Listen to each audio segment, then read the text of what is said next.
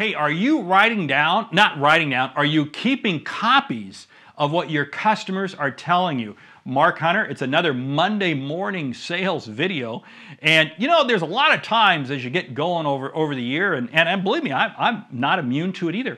But oh man, things can begin to drag and you just feel a little bit like things aren't happening. Here's what I want you to do.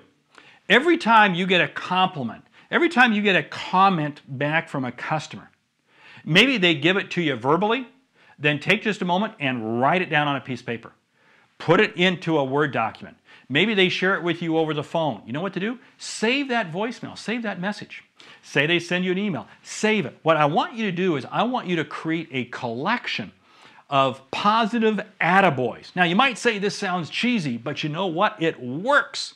Because here's what's kind of cool. You keep this little library of attaboy successes. So there might be some time when you start the day off and you're a little bit, and you look through those and you go, wow, look at that email, wow, that's so cool, that's so cool. It's a great way to self-pump yourself up, to get yourself going. Because you know what, in our business of sales, you don't have the ability to be down. You don't.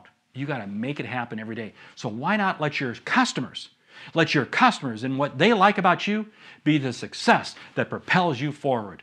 Mark Hunter, the Sales Hunter. Let's make it a great week.